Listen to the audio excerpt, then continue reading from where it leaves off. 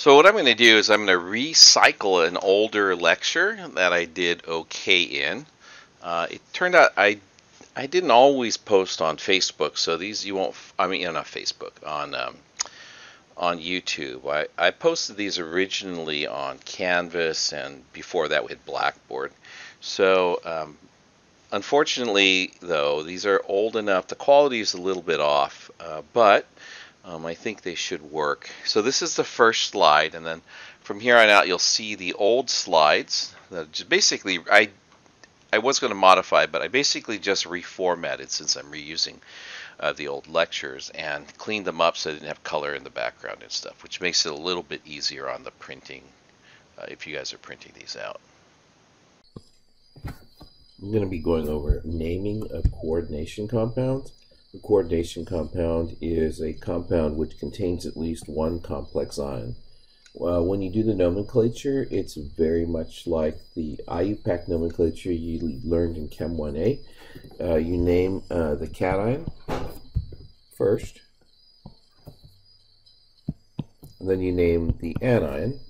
There will be some other things that are a little bit different because not only do you, on the cations and anions, do you have things like, a cation could be sodium, but it could also be an iron 3 ion with ammonia attached to it, and so we have to learn how to do that nomenclature. But again, sodium sulfate, you name sodium first and you name sulfate, the anion, second. Now, when you have a complex ion, you'll have ligands attached to the metal, and just as a brief introduction, those ligands should be in alphabetical order. Anionic ligands will end in the letter O, so chloride would be chloro, bromide would be bromo. Ammonia will have a different name, and we'll look at those names here in a little bit. But you'll have to learn those, or at least know how to find them when you do the take-home test. So the other thing to note is that when you have multiple ligands, you'll have to use prefixes like mono, di, tri, tetra. Now, some ligands actually have di in the name, like ethylene diamine. I mentioned that in class.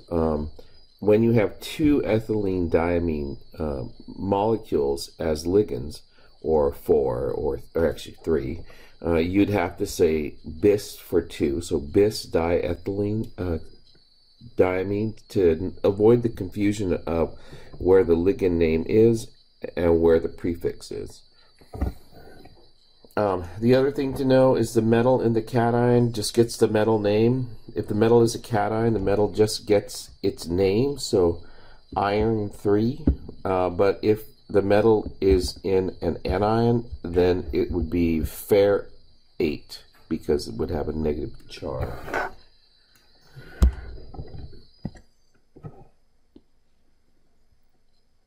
So we'll work this complex ion out. This is tetraamine platinum to tetrachlorocuprate, and its cuprate would be, again, this is the cation, this is the anion, and we'll go ahead and break this up and figure out what the complex ions look like. So for the platinum, PT, it's a 2+ ion. It has tetra, which means 4, and amine is what you use for the name of ammonia. So it would be NH3,4. Now, the NH3 has no charge, so the charge on this is 0. The platinum has a 2+ charge, so there's a 2+ charge overall in this complex ion. The tetrachlorocuprate, again, you'll notice this chloride becomes chloro because it's a negative ligand, negatively charged ligand. So cuprate is copper. That's this one here. So we have copper, and then we have 4, again 4, chlorides. Now, the chlorides have a -1 charge each. The copper has a 2+ charge. So overall, this is a 2- charge. This is the anion again. So the coordination compound, you put brackets around it like this. That's the formula for the complex ion, and then the coordination compound would be written as PTNH3,4. And then you have a 2 and a 2, so just like you did in Chem 1A, you would cross the charges, or if they're the same, you put them together. CuCl4 brackets. And that would be the formula for that coordination compound. Let's do another example. Now this part I made the same, just so you don't have to overthink this. It's just CuCl4, 2-. Now hexamine chromium 3, so that's Cr 3+ with 6 NH3s on it. That would be an octahedral.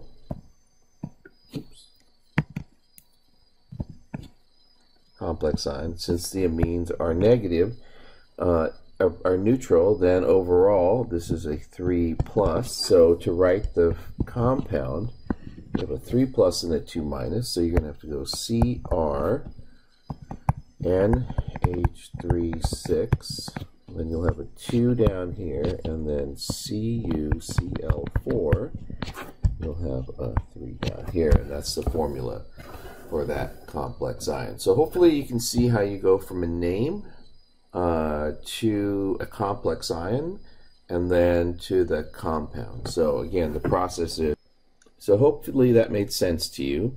In order to write the formulas of coordination compounds, the first thing you have to do is name the complex ion, or write the formulas of the complex ions.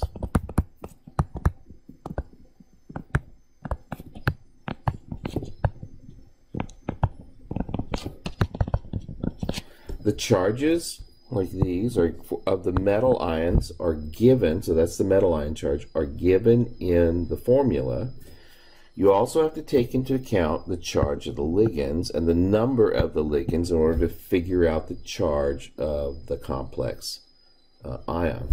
And then the second thing you do is you just write it as cation, anion.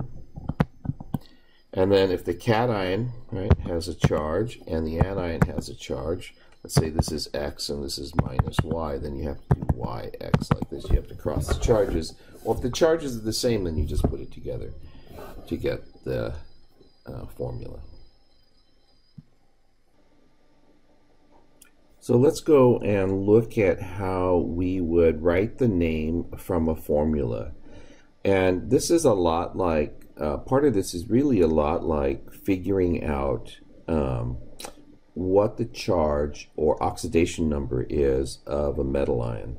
So right now, this is how you have to think about this, and give you an example with something you're familiar with.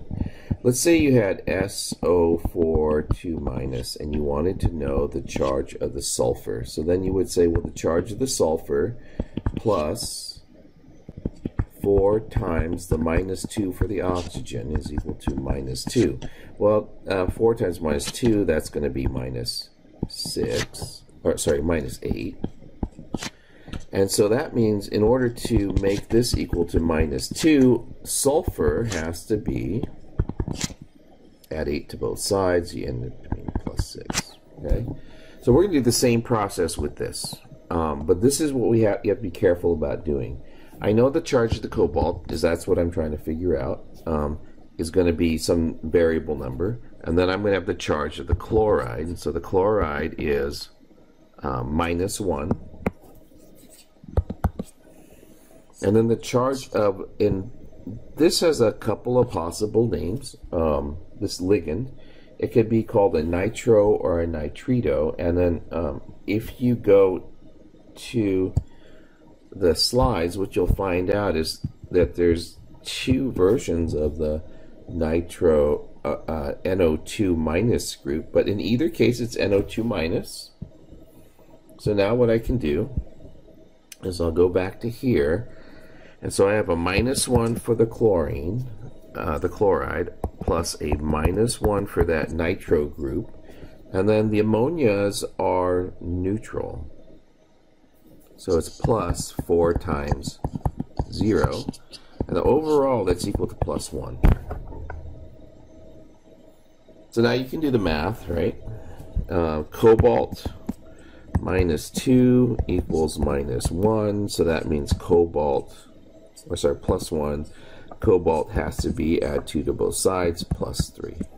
That's actually the first step that you have to do in writing the name, or one of the first steps you really should do in writing the name of the complex ion, is figuring out, one, what the charge of the metal is. Now the second thing that you'll do is find the names of the ligands, and again there's that sheet that I just popped up earlier that you can look at,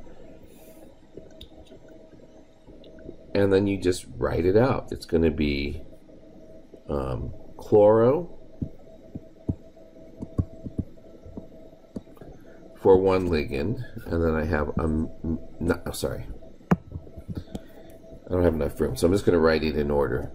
This is amine. We're going to assume if this is nitro. There is no other information given about if it's nitro or nitrito. Nitro is connected through the nitrogen, and nitrito is connected through the oxygen to the metal. But there's no reason to think it's one or the other, at least as far as we know here. And this is going to be chloro. That's the one we looked at earlier. So this whole thing would have to be in alphabetical order. A comes before C, comes before N. And then we're going to say tetra, amine, chloro, nitro, cobalt, 3. And I prefer the Roman numerals be used. So in a nutshell, that's how you go through that process. So what we'll do is we'll go ahead and do another practice problem or two.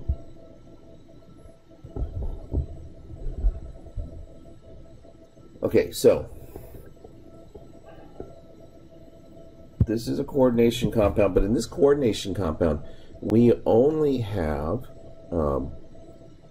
one complex ion. These are ammoniums,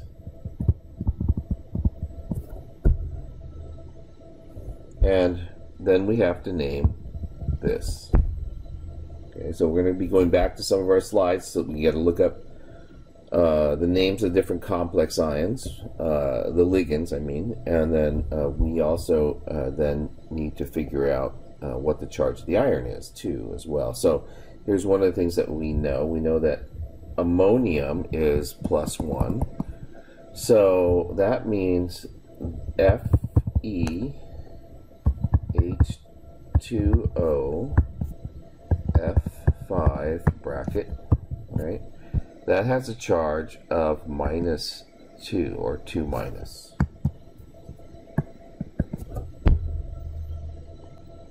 Okay, so we have that, and then we can figure out the charge of the iron.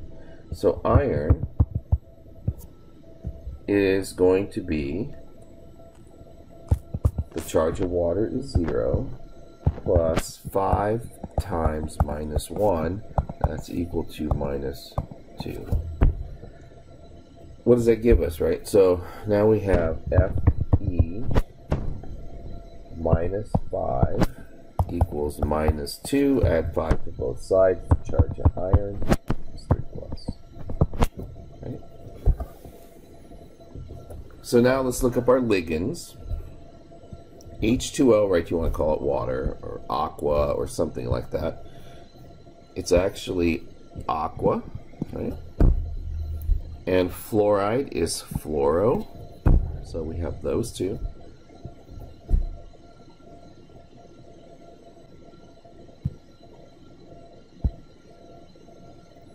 And so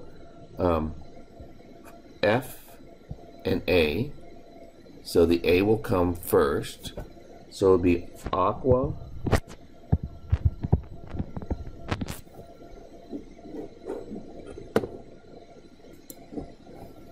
and then 5 would be penta, fluoro, and then iron. And so since it's a cation, or an anion, the complex ion is a negative charge, right? It's an anion. Then we have to say ferrate. And then you have to put the charge. Okay?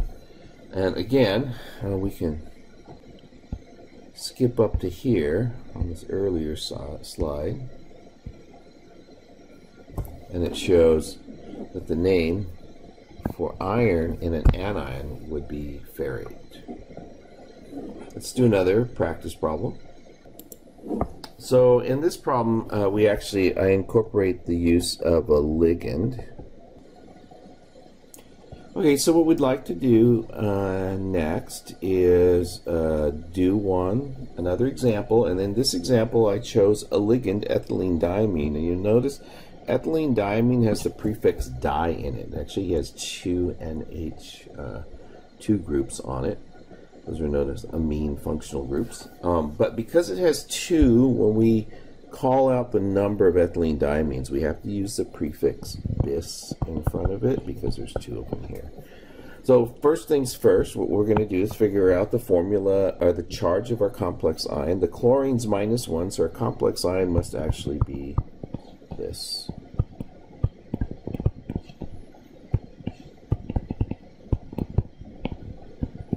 With a positive 1 charge, because chloride has a -1 charge. The next thing to do is you have to figure out the charge of the iron. So iron is equal to, or plus 2 times -1 is equal to +1. So Fe, I'm going to add 2 to both sides to get rid of that. Will end up being 3 plus. So that's the charge of our iron. So now we can name the complex ion. We have to name the ligands in alphabetical order. Ethylene diamine comes before fluoro. So what we're going to do, because E comes before F, we're going to write bis ethylene diamine difluoro. So that takes care of my ligands. Iron, because not ferrate, because it's a cation, and only name the metal as an anion if it's in a negatively charged complex ion. 3, and then chloride. Like that. So hopefully that'll get you through that little nomenclature bit. If you have questions, feel free to text me or send me an email.